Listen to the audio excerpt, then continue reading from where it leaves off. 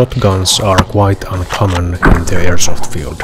They are more challenging to use due to the slower rate of fire and limited ammo capacity. Here I'm going to review, disassemble and upgrade the Tokyo Marui Breacher, the short green gas shotgun. It's great in CQB skirmishes, but you might be in deep trouble if the opponent is beyond 30 to 40 meters and has an AEG. As your first airsoft gun, a shotgun or a sniper rifle are not ideal choices due to their challenging use. In all aspects, the Breacher and the newer gas shotguns are better than the old Marui spring-powered shotguns like this SPAS 12. The SPAS has shorter range, it's more heavier to rack, and it has virtually no upgrade possibilities. On the contrary, the Breacher is among the most customizable shotguns, and with a tracer it looks like a Doom gun.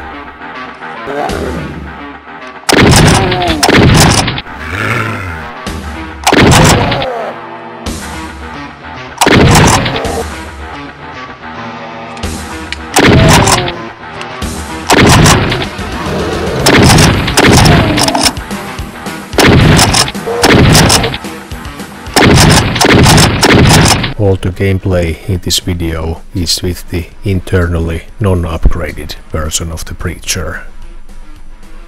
Externally, the Breacher is mostly metal. Only the foregrip and the pistol grip are plastic, polymer. However, the metal used in the receiver is probably zinc alloy, very common used in Japanese airsoft guns. It is cheap and less durable than aluminium or steel. However, the outer barrel, I heard, is aluminium construct. The magazines look like shotgun shells. Each shell magazine carries up to 30 BBs.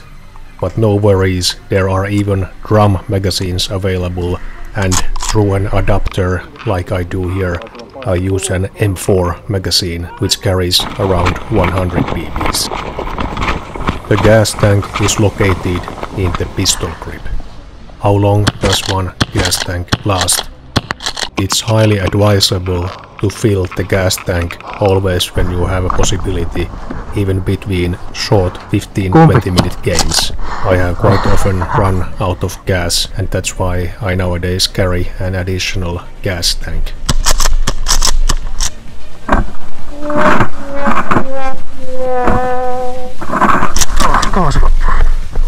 I have seen from YouTube that some players HPA tap their Breacher, and then there is no worries about the small gas tank anymore.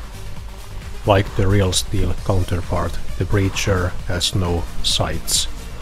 The real-world counterpart is meant to break doors and locks, basically for short distances when you do not need to aim.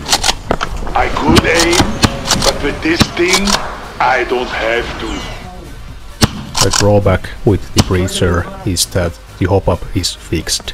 It's not possible to adjust it, and it works best with 0.2, 0.23 and 0.25 gram BBs. The racking sound of the shotgun is cool, although the shooting sound is very soft. It's not loud like in some pistols, like the high kappa in this instance.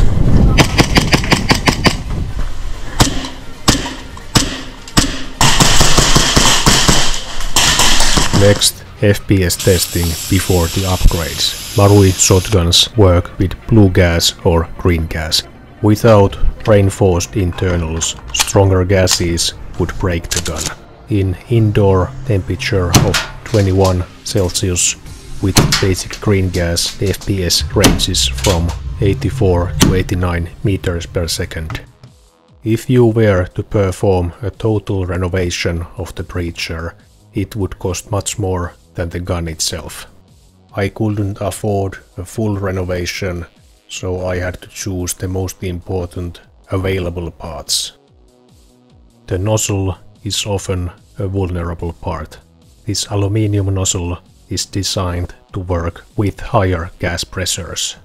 The steel valve pin is supposed to increase the gun power by 12%. A stronger hammer spring also increases the FPS. With the upgrades the gun works with higher pressures, that's why the steel lever set. And the hop-up chamber with a better air seal, that is usually one of the most important upgrades. Perhaps the most single important upgrade part would have been a precision barrel set, but it was sold out from everywhere. The increase in the gun's muzzle velocity with these upgrade parts was really noticeable.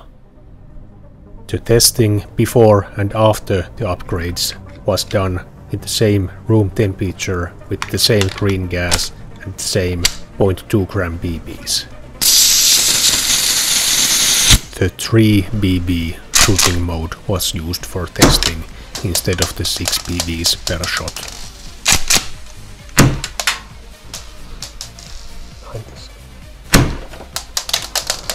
104, 103, 95, 101. Before the upgrades, the muzzle velocity was slightly below 90, and after the upgrades it ranged from 95 to 104. So this is the gas tank. Green gas is filled in from the top. When it is inserted back, it often leaks gas when it is inserted too carefully. That's why I turn it upside down and press fast and hard.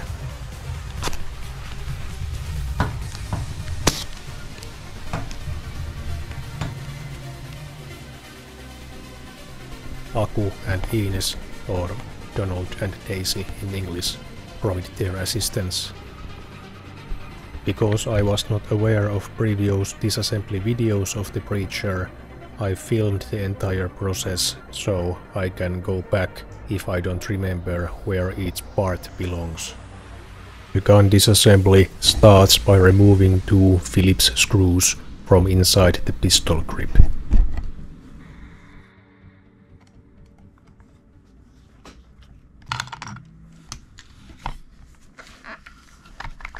Then you will need a 10mm hex socket screwdriver to remove the backflow prevention valve and the valve release nozzle that is just behind it.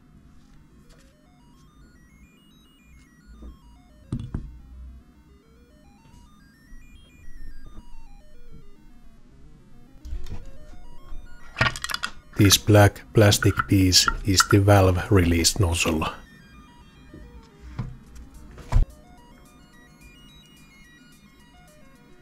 The original pistol grip is very good.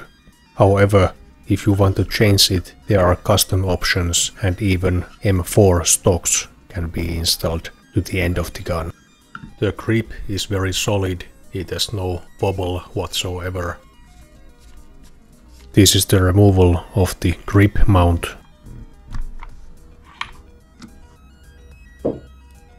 All these rubber O-rings need to be lubed with silicone when the gun is reassembled. The hammer needs to be used to remove 2 large bolts from the receiver. Unfortunately, I didn't find previous guides on how to disassemble the Breacher, so flying springs were my problem. It took me some time to figure out that you have to pull the foregrip to remove the trigger guide or the trigger plate. The gun disassembly made me think, what will be the long-term durability of the Breacher? The scaffold that holds all the internals is plastic, and unfortunately it's probably ABS plastic. A lot of small pieces that could be lost easily. Now removing the barrel.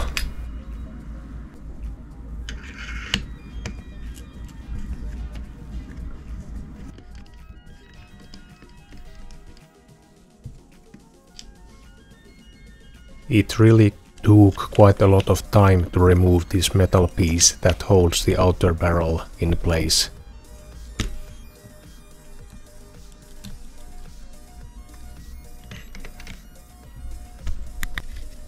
For future disassemblies, I worked on thinning down this metal part by using a file to ensure an easier fit in the future.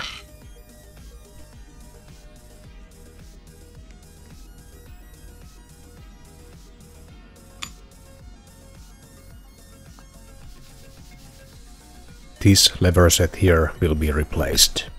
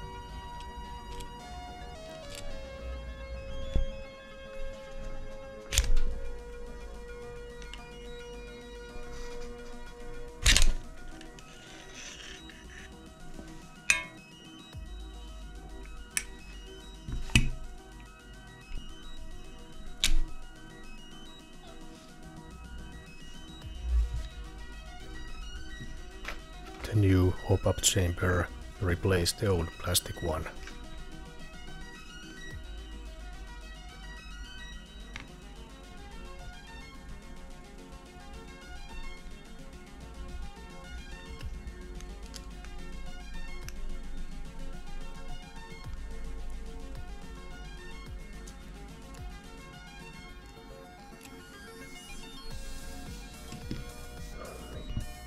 Sinä tulit auttamaan.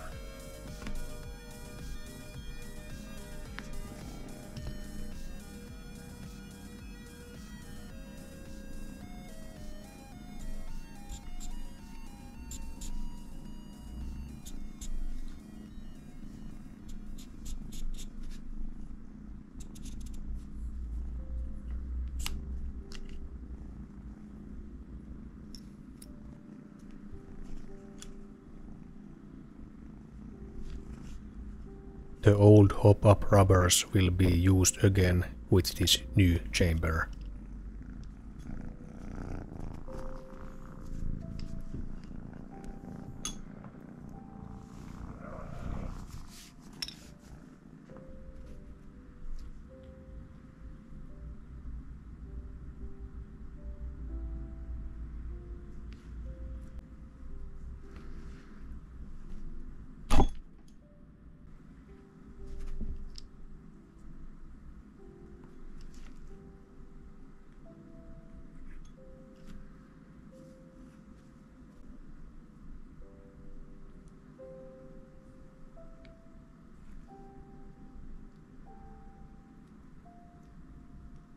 The reassembly is pretty straightforward.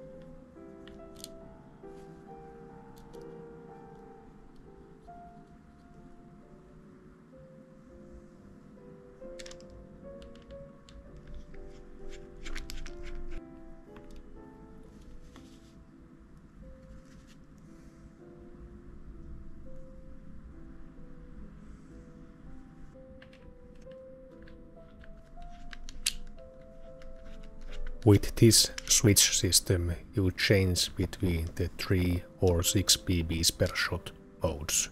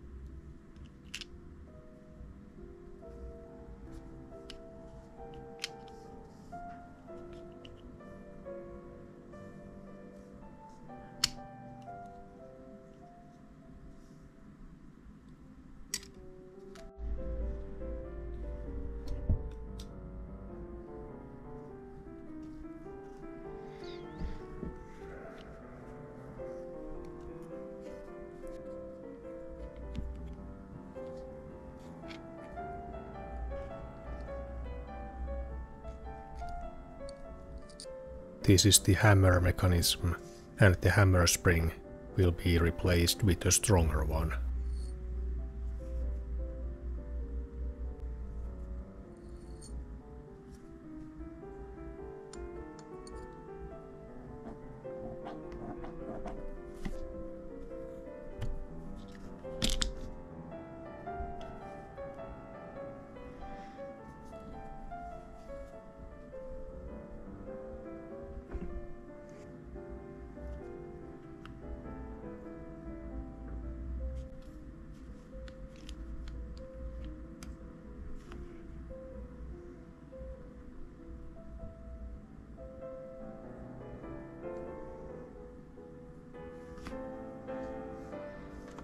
And this is the new aluminium cylinder head that is more durable under stronger gas pressures.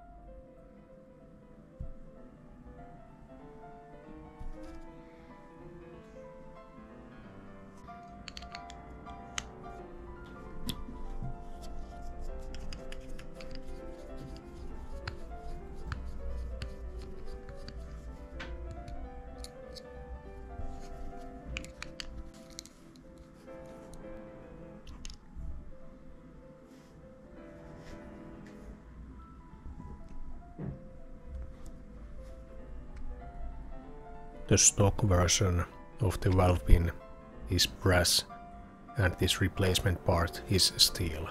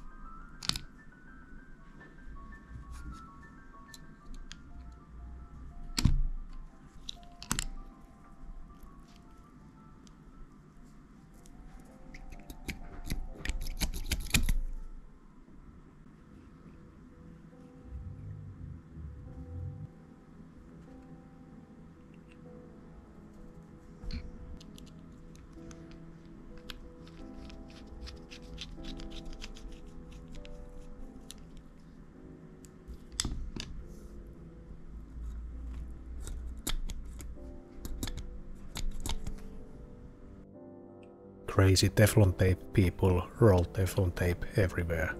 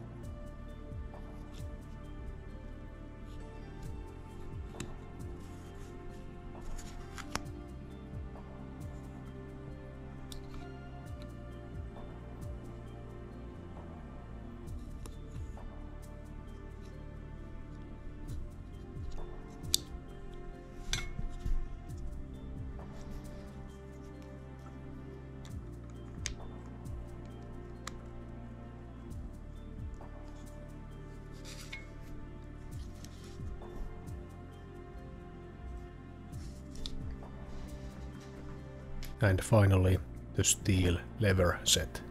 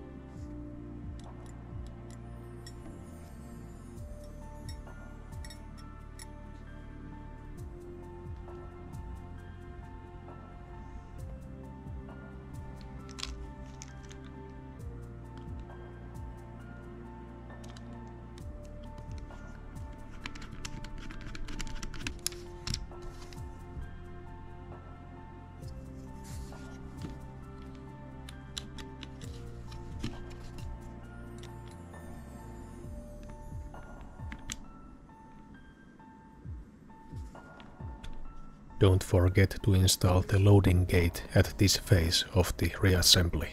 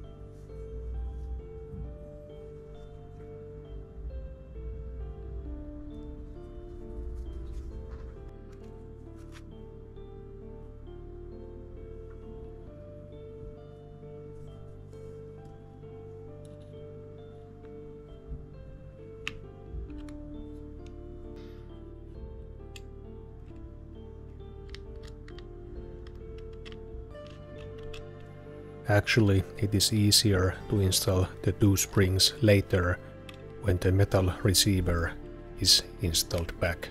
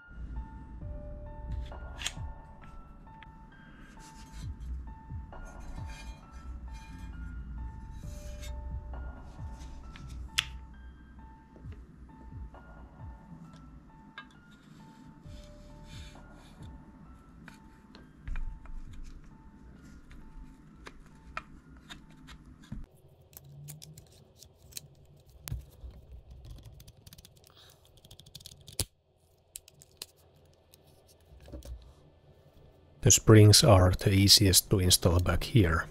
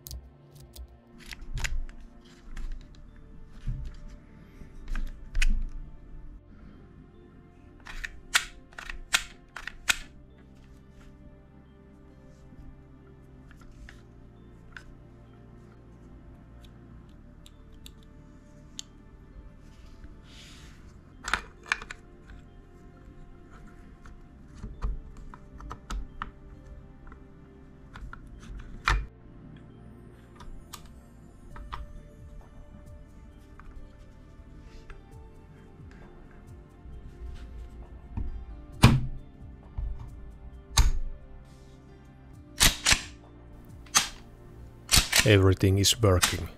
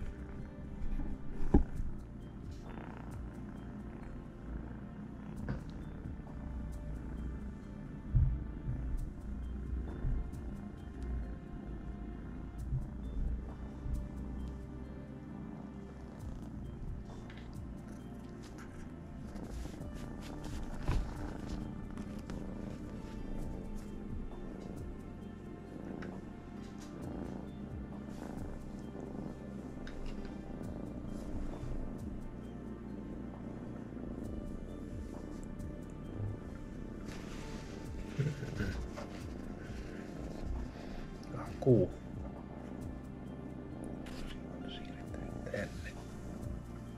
Most difficult part of the reassembly, fitting that metal plate inside the outer barrel and with that screw.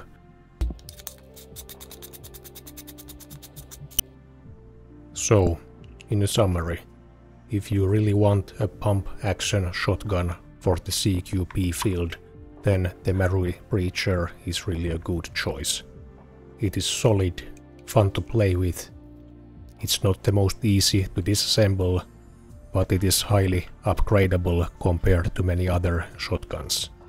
Yet upgrading is very expensive. Although it is externally metal, internally it is too much plastic.